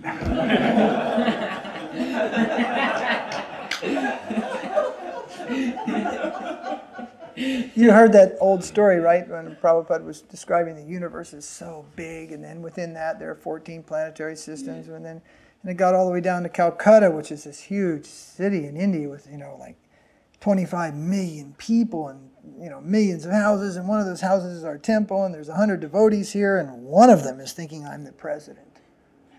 And I forget who that was at the time, but it was... Was it? Oh, okay. So so-and-so, he's thinking I'm the president. Well, what we are is only the servant. There's a nice thing in the Gaudiya Mutt, which is nice. They say President Sevite means servant president. He's the head Sevite Pujari. Sevite means servant Pujari. Servant president. And even many of their acharyas are called Sevite Acharya. President Sevite Acharya. It means the Acharya, he's also servant. He is also servant in the line, serving the mission, serving his Guru Maharaj, serving his Guru Maharaj's mission. Sevite Acharya, like that. So, but all are servant. So, too much material attachment, that is one offense that devotees can more easily make. The worst one is Vaiṣṇava aparad. That is more difficult to make, but we managed it anyhow. And a lot of Vaiṣṇava aparad has been made. One older Gaudiya Vaiṣṇava once, he said, yes, when your Guru Maharaj came to the West, it was a fertile field. Now the field is strewn with Vaiṣṇava aparad. And so progress is slowed. In the beginning, it was a fertile field, no aparad. No Vaiṣṇava, unless somebody carrying from a previous lifetime, aparad. That is also there. But no one making aparad. The devotees weren't making aparad. To have a little quarrel, the Bhakti leader with the Sankirtan leader, this is not Vaiṣṇava aparad. That is, in the course of service, sometimes there will be some passionate. That is not Vaiṣṇava aparad. Who is envious of a pure devotee, who is envious of the work of the pure devotee, and criticizes them, that is aparad. For there must be envy. Then there is aparad. Then there is Vaiṣṇava aparad, you see. But simply, there was this story once. See, they tell this story. This brahmachari was out begging. He came to the house of this man. Whatever had happened in this man's life, they don't know, but he was really upset. And as soon as he opened the door, he said, you people, you're beggars, you are useful for nothing. Just started shouting at this brahmachari. You see, he'd come to beg, right? No, sir, I only came, we were collecting some money. You are beggars. You are beggars, I'll give you something. The man was so angry, just shouting kind of incoherently. Went to the kitchen, got ashes, because in those days, everyone cooked with wood and charcoal and cow dung and everything. He got some ashes, and he had his begging bowl. He was a disciple of Śrīla Bhaktisiddhanta Brahmachari. He says, here's your bhikshu, and get out. And he gave him these ashes. That devotee realized, whatever happened here, this man is just completely distressed. And I just happened to come here. You see, he didn't take it, that he's not inimical to him. Something in this man's life, all of a sudden he opens the door, you! And he just goes off, you see. So then what that devotee did, he went back to the temple, he went to the pujaris. And he said, and he put the ashes. And he said, when you clean the Lord's brass, please clean it with these ashes. If you have ashes from a wood fire or a charcoal fire, the ash, you can polish brass with it and then wash it off and dry it. So he told him, please polish the Lord's brass. Right? Okay, so they have so much ash, but no, someone gave this ashes. So that man's anxiety in the form of those ashes to that brahmachari, he took that to the pujari, who then engaged that in the Lord's service.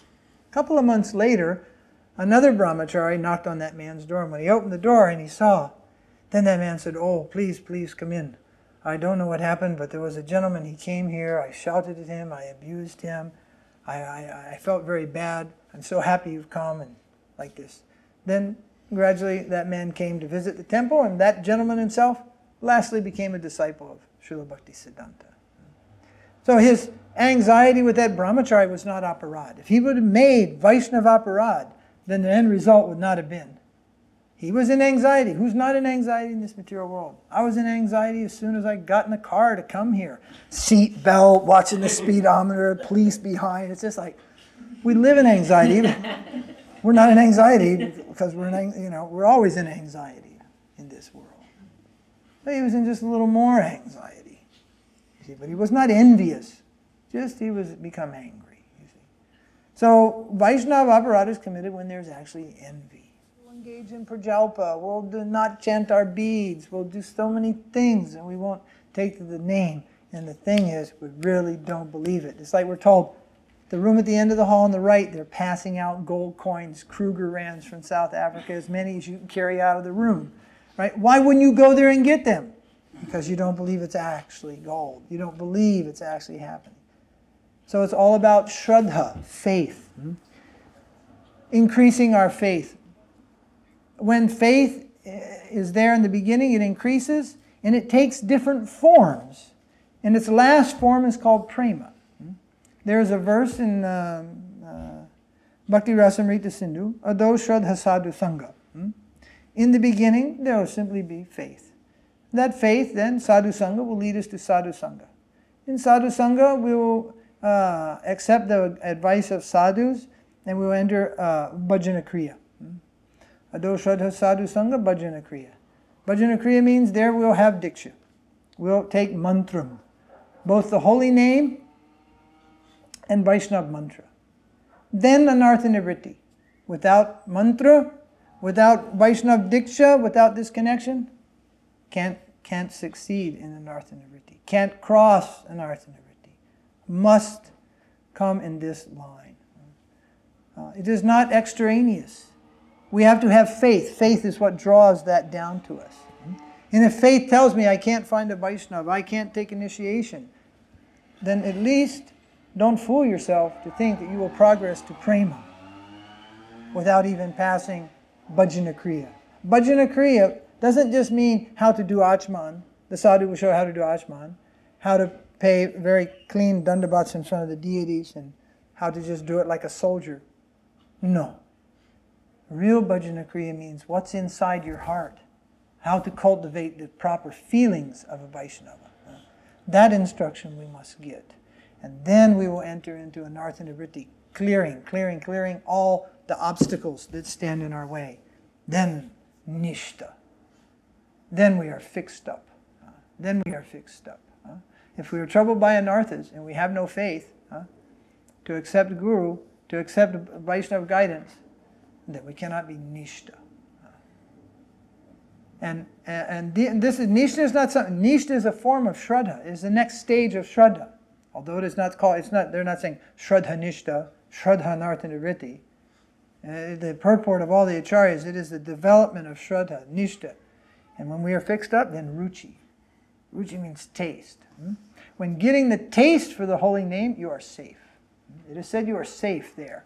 When getting a taste. If even you're fixed up, but you don't have a taste. Mahaprabhu says, I have no taste for the holy name. Then we should consider that aparad is somehow standing in our way. There must develop a taste. A sweet taste for the holy name of Krishna. When there is taste, then we're not guided anymore like we're guided by the driving manual, you see. I don't read a driving manual in so many years. I have my experience on the road. I watch the cars in front, back, both mirrors, all these things. You have your experience out there. And that is your guide, not the highway patrolman's manual. Not anymore, you see. You go beyond that, you have an experience which is your guide, you see. So the taste for Krishna takes over, and that becomes our guide, you see. That is not to say Guru is not there, but our inner taste is there, and that taste guides us. We begin then to find the next step through a taste, and that taste becomes addictive. That is called ashakti. It means we become very attached to that sweet taste, you see. And then that attachment leads to bhava. Bhava means the awakening of emotions, feelings of love, sentiments of love. One time, just as Maharaj didn't see, or we were all sitting together and forgot, and he sat and he was sitting backwards to the deities. Once I was fanning Śrīla Prabhupada in the Delhi Pandal, and somehow the way I was standing to fan His Divine Grace, my back was to the deities. And so then I'm fanning him with the chamra, and the kirtan and everything was going on. And then he, all of a sudden I realized he's motioning to me to come forward. So I come forward, and he tells me, don't put your back on the deity. Move to the side. So to fan him on the side, I couldn't even really do it. So it was a show. I was kind of doing it, but I couldn't really fan him. I was making a show of it, but I couldn't actually get any wind to go there. So I was really not fanning. For the audience, looks like I'm fanning him, but I'm not. You see. So is it a rule? Is it a rule that says you should not have your backs to the deity? There may be such rule. One should not turn his back on the deity, you see. But if you enter into some living experience with a person, you see, and you, for example, somebody does something, like talks back to an elder, So there's a rule. You shouldn't talk back to your parents, or you shouldn't talk back to your auntie or your uncle or whatever the case may be. You see, your elderly family members. So it's the rule. It's there, right? But the person that's standing there correcting you, are they just quoting a rule? No. It's made them feel bad. You've shouted at your mother. You've shouted at your father. And that other person they feel bad. And they say, you know, this shouldn't be done, you see. So for those who can't understand the subtler side, the rule is there, don't do this. But those who understand the subtler side, that such things are painful, they never do those things. Do you follow? So when we understand what creates grief to a Vaiṣṇava, we give that up. Prabhupada once wrote a letter. I am more, what did he say? It creates me more disturbance when you fight with each other than if you break one of the regulative principles. You see? So we are thinking that if somebody eats non-veg, that is the worst thing ever. But it isn't the worst thing ever.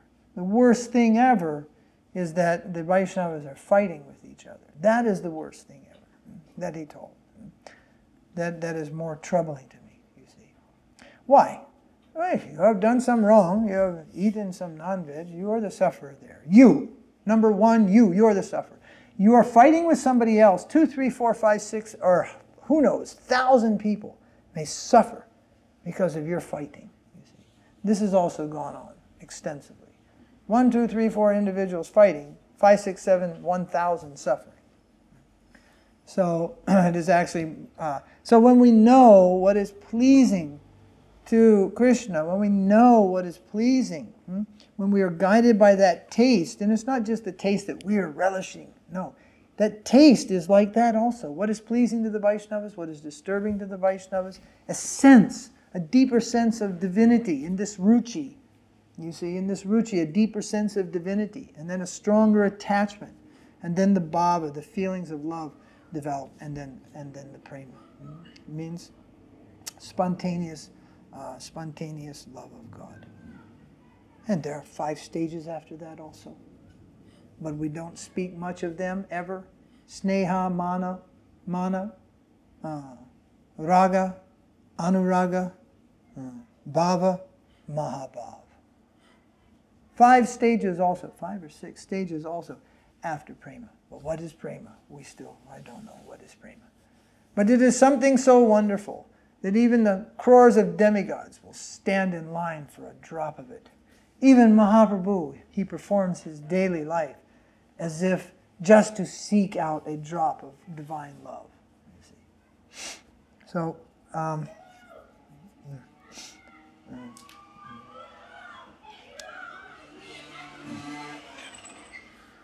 what was your question? My question was about Nam. Huh? I was chanting and just feeling that it's just so almost impossible for me, or for many of us to chant offensively and Offenselessly. And the question came in my head: can I serve the name, or is there such Well, where you been the last 3 months? You've been hitting the beach in San Diego, so you should be feeling that way.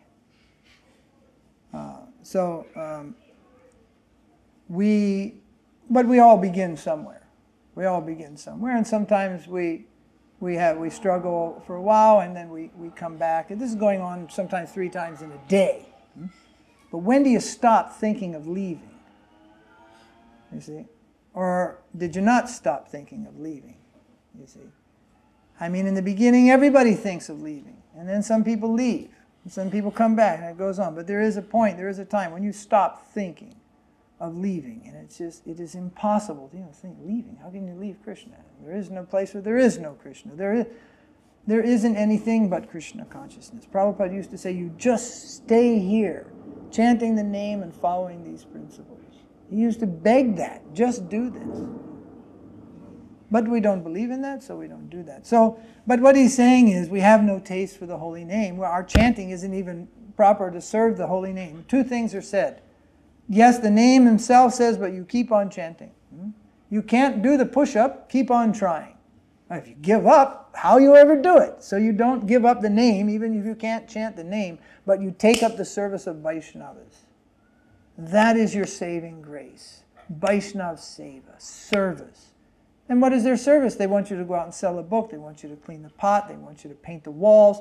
So many things. They want you to stitch for the deities. They want you to do an artik. They want you to learn the scripture. They want you to sit in here. This is all coming in the line of Vaishnav Seva. In Srila Bhaktisiddhanta's movement, he said if you hear the Bhagavatam without authorization, or try to preach the Bhagavatam without authorization, it just produces a mundane sound, good for nothing, he said. You cannot hear the Bhagavatam unless you are invited. You cannot speak the Bhagavatam unless you are authorized. It is not an independent endeavor, either the hearing or the chanting. We must be invited to that assembly. We must be requested. And Sukadeva and others, they're requesting all the assembled sages. They're assembling there. They are requesting them. You please give your blessings to speak on this topic. Not that he just went in there all puffed up, said, I know more than everybody else, sat right down. You see this in India. The speakers in Gaudiya Mutt, before speaking, they ask the assembly of devotees for a blessing. That they will, on your blessings, I will be able to speak some words, a glorification of our masters, divine masters, and glorification of Mahaprabhu, and glorification of the Supreme Lord. Keeping always the form there, keeping some form, some etiquette, you see. It's like in this country, we extend our hand and we shake hands. If we don't do that, people think, it's like kind of a cold meeting there. You know, it's like the meeting of the hands. Hi, John. Hi, Paul. We shake the hands. It's just the cultural thing. You see, it's not very deep. But Lord Brahma also shook hands with Krishna. I don't know exactly which way he shook hands, but it says he shook hands with Krishna. You see. But there's some formality there to establish the relationship. But if we are all just on the formality and we don't actually develop the relationship, then of course that's just a show. You see, show of humility, show of culture. You see, we have to enter into the real thing of substance. We should think when entering any assembly of devotees that we are not better than any person assembled there, right down to the children. Although if the children make too much noise, we may ask them to leave, not because we feel better than them, just we can't understand what they're saying, so they should go somewhere else. But the point is, if you feel better than somebody, well, that's the proof that you're not. You see. There's a Mahabharata, Krishna asked Duryodhana, and who's the other one? Yudhisthira. He told Duryodhana first, he told, you go and find someone who is more qualified than you in Artha Shastra and so many things. You go out and find a man who is superior to you. And then he told Yudhisthira, you go find someone who has less qualification than you.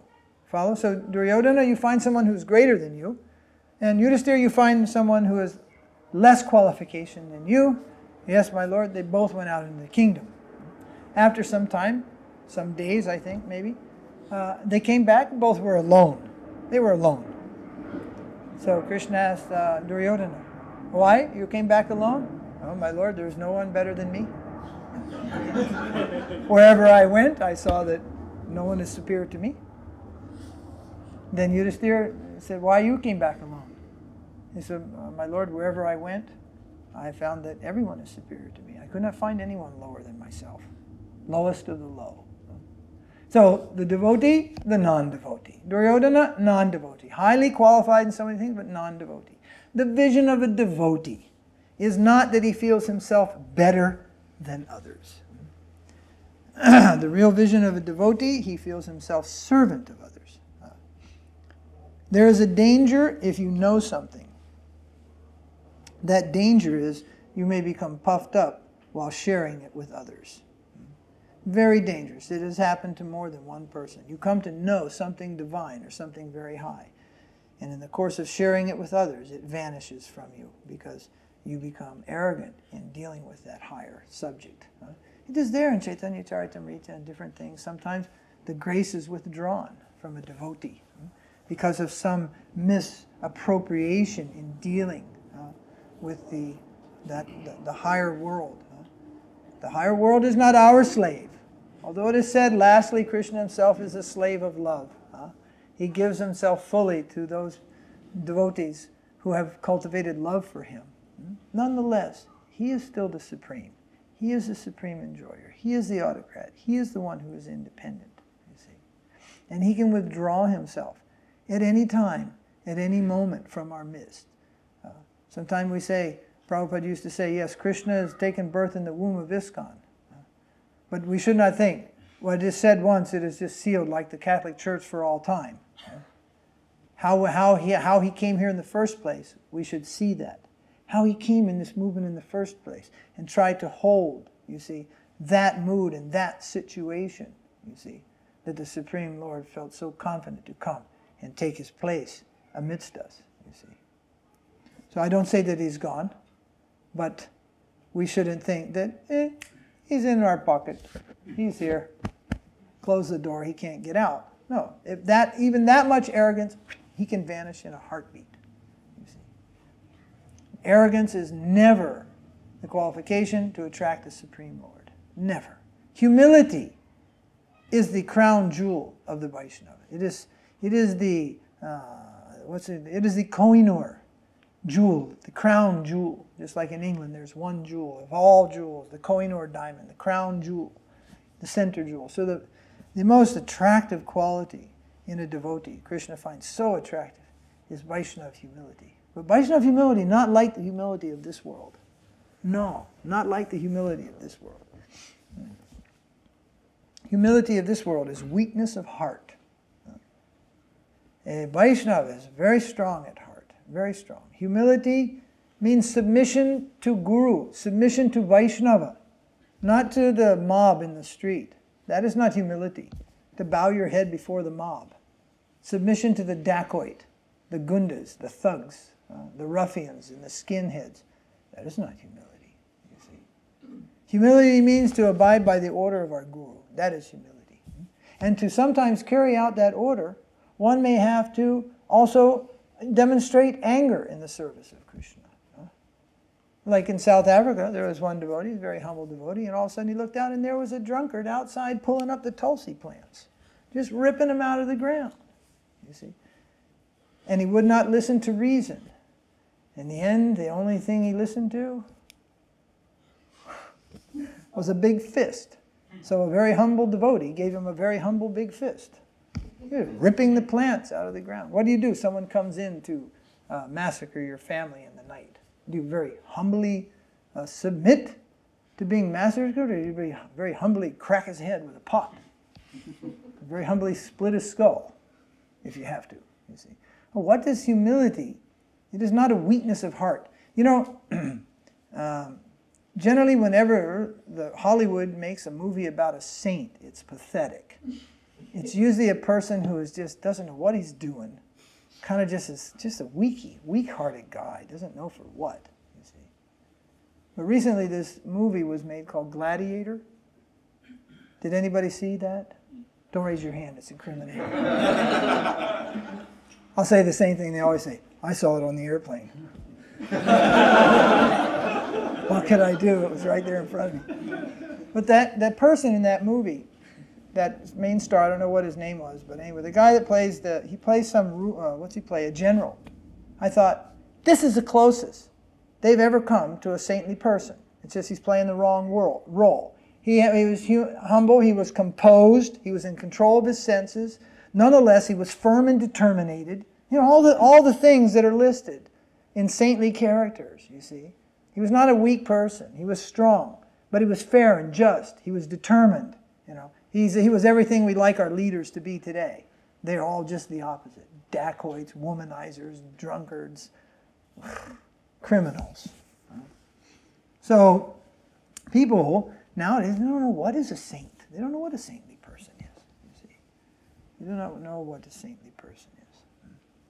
A saintly person is indeed hard to find in this world. But by the grace of Krishna, they sometimes come to this world, and they show us a proper path of living, a proper path of development and culture, that we can approach the perfection of life and become saintly ourselves. Why did you join this Krishna consciousness movement? You joined this Krishna consciousness movement to become a pure devotee of Krishna. If you didn't, you joined for the wrong reason. That is why you joined Krishna consciousness. To become just like Prabhupada. Just like Prabhupada in a sense, a pure devotee of Krishna. To have love of God, to have love of Krishna. What? You didn't have a house. You didn't have a car. You didn't have any friends. You didn't have anything to eat. That's not why we came to Krishna consciousness. Maybe we can't even express why in the beginning, but in time, we will know, yes, we came to develop love of Krishna. Prema Pumartha Mahan. This is why we came. This is what we found in those people. Something is there. They have got something different than everybody else. It's not just a hairstyle. It's just not a neat way of dressing. Or they have got something, this new kind of mash or whatever it's called. No, they have got something wonderful. I want that. I want part of that, even a drop of that. We join this Krishna consciousness movement to become pure devotees of Krishna, to develop love of Krishna. Then don't let that goal out of your sights. Be just like Arjuna. See only the eye of the bird. See nothing else. His master said, do you see the bird? No. Do you see the head of the bird? No. What do you see? I see only the eye. He was told, take his aim. You know the story, Mahabharata? Aim. Yudhishthira, what do you see? Do you see the bird? Yes. Okay, don't shoot. Then another one. What do you see? Do you see the bird? No. You see the head? Yes, I see only the head. No, don't shoot. Then Arjuna just saw the eye. You see anything? I see nothing else.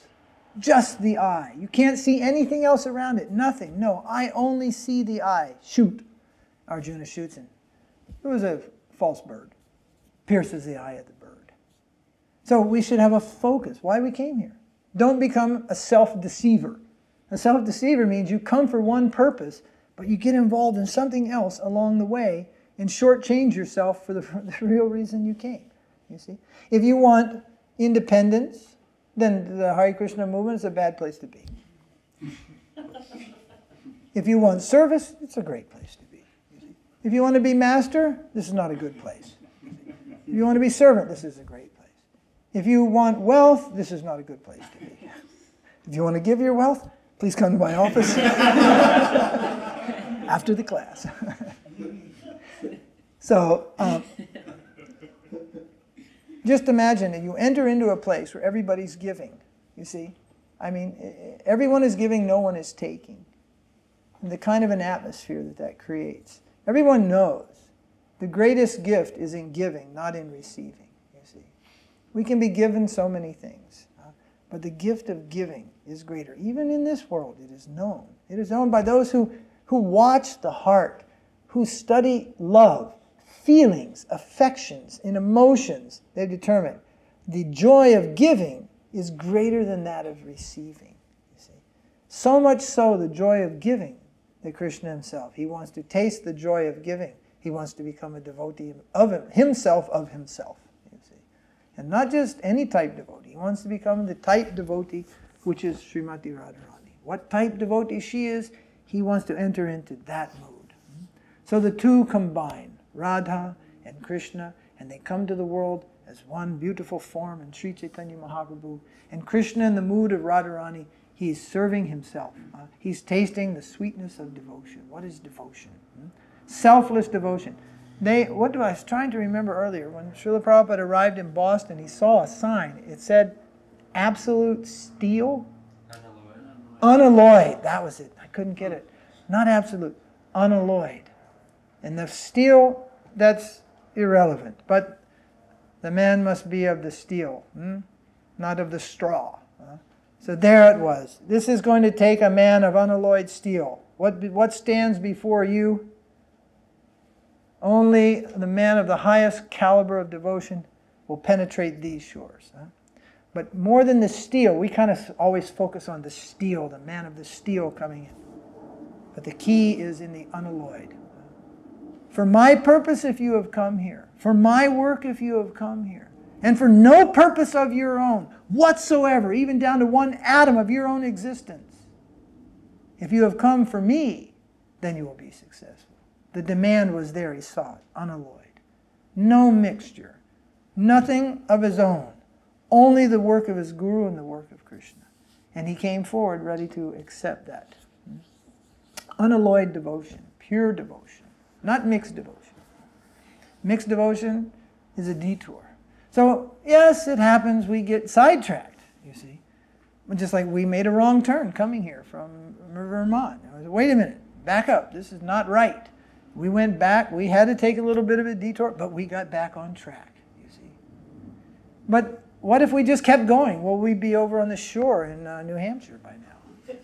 You see, you can't just say, well, I'm going. You see, like when we were hippies, we used to get out there on the highway, and you'd stand there like this, and you see a car coming the other way, jump on the other side of the road. The idea was just so you're going somewhere. But that's not Krishna consciousness. Krishna consciousness must be going somewhere and know what that somewhere is. So what you're going to do now? Run around to everybody and make sure everybody else is on track. That's also part of the problem. Checking up on the other guy to make sure the other person is on track. That's also off track. Just put yourself on track. This fellow, the Dalai Lama, you know his face? Dalai Lama, the head of the Tibetan Buddhism. He was in Kumbh Mela. And Kumbh Mela, the biggest... oh, but by the way, there's a video of Kumbh Mela here. We may see it later, who has the time. But the Dalai Lama was hearing all these talks, and so this one lady gave an introduction, and she mentioned this will be something, a memorable event, and from here there will be world peace, and it will spread all over the world. And she said something like that in introducing Dalai Lama in the ashram of this one yogi named Muniji. So the Dalai Lama gave his speech, and he said, wherever I go in the world, whether it's religious or political function, I hear peace. Everybody talking word of mouth, peace, peace. You know, see, and it's like, yeah, right. Everybody's talking peace, from the United Nations to wherever, all over the Middle East. Everybody's talking peace. But then he says, but peace has to begin inside, he said. He pointed to his chest. Peace has to begin here, you see. So Dalai Lama represents the atheistic community. Atheism. They don't believe in the existence of Bhagavan, Ishwar, or God. They don't even believe in Atma, or soul. Buddhism doesn't believe in anything spiritual. And all emotions are matter and are products of the mind. So a Buddhist is actually not a spiritual person. A Buddhist are atheism, atheistic. They don't acknowledge any of the tenets of theism. But at least he knows that whatever you want, it begins with yourself. It begins with number one. So progress, if it's just peace you're after, begins with yourself. So we want to see we want to see improvement in the quality of the Krishna consciousness movement. No one would say we don't. We do. We all want to see improvement. Well, that begins with number one. Improve yourself. If everybody just tries to improve themselves at being a better Vaiṣṇava. When's the last time you read the 25 qualities of a Vaiṣṇava? Probably years ago. Śrīla Prabhupada used to say, you should read them and see how far you're developing them. Be aware of what they are. And at least in a conscious way, try for that. Try for those qualities, you see. At least in a sense, be aware. There's some quality development necessary here. It's not all about quantity. In 1972, which is a long time ago, and if you get a Back to Godhead magazine and see how many temples we had then, and then get a Vyasa Puja book and count the numbers of devotees, we all used to sign our own names in those books at that time. At that time, Prabhupada said, we have enough temples and we have enough devotees. Now it's time to boil the milk. And he wasn't talking about staying home from Sankirtan and just cooking sweet rice. Boil the milk means to get it down to the real business at hand. Let's get this thing together. Let's go ahead with the real thing that this is about. But nothing changed. That letter came around. It was stunning for about a half a day, but nothing seemed to change. Everything just seemed to go on. And focus was always on numbers, scores, sheets, quotas. And these things went on, and probably they still go on in many places. But that is not what the Krishna consciousness movement is about, quantity. It is a movement for quality. Lastly, if even one person becomes a pure devotee of Krishna, that may be acceptable, because it is such a rare thing. But yet an opportunity is given that every individual who comes to this Krishna consciousness movement has the opportunity to become a pure devotee of Krishna. In that way, by their grace, it is not such a rare thing. Rupa Goswami says you should become a pure devotee within 3 or 4 days of joining your Guru Maharaj's mission. That's what he says in Nectar Devotion. What is that? Why you should join and remain a Kanishta. why you should join and have your little baggage of all your material attachments here. You know, you got your lollipops and you got your snackies in the bag. No, come and accept prasadam, take the holy name, rid yourself of this life, this materialistic, self-centered, egotistical life, and embrace what? The life of pure devotion. Then you progress through these stages. Prema is down the line. We think, become a pure devotee, you get prema. No, no, no, no. You become a pure devotee, improve yourself there in pure devotion. Then you get prema. It's not all one just like a ball, everything in one. You just get it all at once. No. First, once Prabhupada wrote Tushta Krishna, my god brother, and he told all my disciples are pure devotees. He told him. Why you say only one is pure, another one is not pure? This will ruin everything. So I thought, how this can be? How this can be? Everyone is pure devotee. How this can be? Then I thought, what do you call a coal miner? Sorry. What do you call a person who works in a coal mine? You call him a coal miner. What do you call a person who's only engaged in pure devotional service under the guidance of a pure devotee? Those engaged persons are called pure devotees. Then you have to go through these stages, up to Nishta and so forth, up to Prema. It's not that you just become a pure devotee in the end. You have to become a pure devotee. Rupa Goswami says within 3 or 4 days. Give up your nonsense. Surrender to Krishna. Why chalk it out that it's going to take a lifetime? I'll do it when I'm older. Right now I want to enjoy being the temple president. I want to enjoy being the Sankirtan. I want to enjoy being the Pujari so everybody looks at me when I'm waving the ghee lamp or something. You ever notice a good Pujari? You can't even see him up there. Sometimes they even walk in front of the deities. It's like they're invisible. As a good Pujari, he doesn't want to obstruct the view of the deity, you see. He's moving around and doing things so people aren't having the darshan. He doesn't just get right up there and show you his back and doing things like that. They seem to have a mystical thing about it. They just move around there. You don't see him, you see. Pujari means always with the deity and unseen, you see.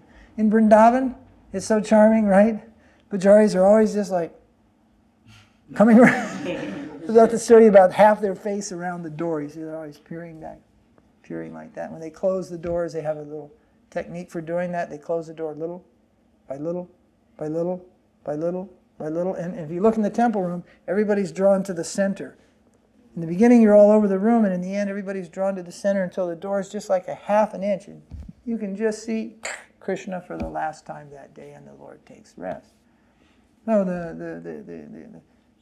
anyway, I was remembering that. So, what is that? Anyway, back to that point that self-improvement, people tell about these self-improvement workshops and all these things, but that's what the ashram is. An ashram is an intense, unending seminar for self-improvement. It starts from 3 o'clock in the morning and it don't stop till 10, 10:30, 11 o'clock at night. It is for self-improvement. It's not for finding if you're looking for a place to live, the world's a great place. There's beautiful lakes, mountains out there. The temples are horrible places to live, actually. If you want to be an enjoyer, if you want all these things, then why do you want to live in a temple? That's terrible. But if you want self-improvement, it's about your only choice, you see. Get to the temple because that's where the Lord is, that's where the Lord's devotees are, that's where the prasadam is, and that's where the holy name is, that's where the scripture is. You don't have to buy all the books. You just come and move in the temple, you get them for free. In fact, you get so many of them, you get to give them to other people.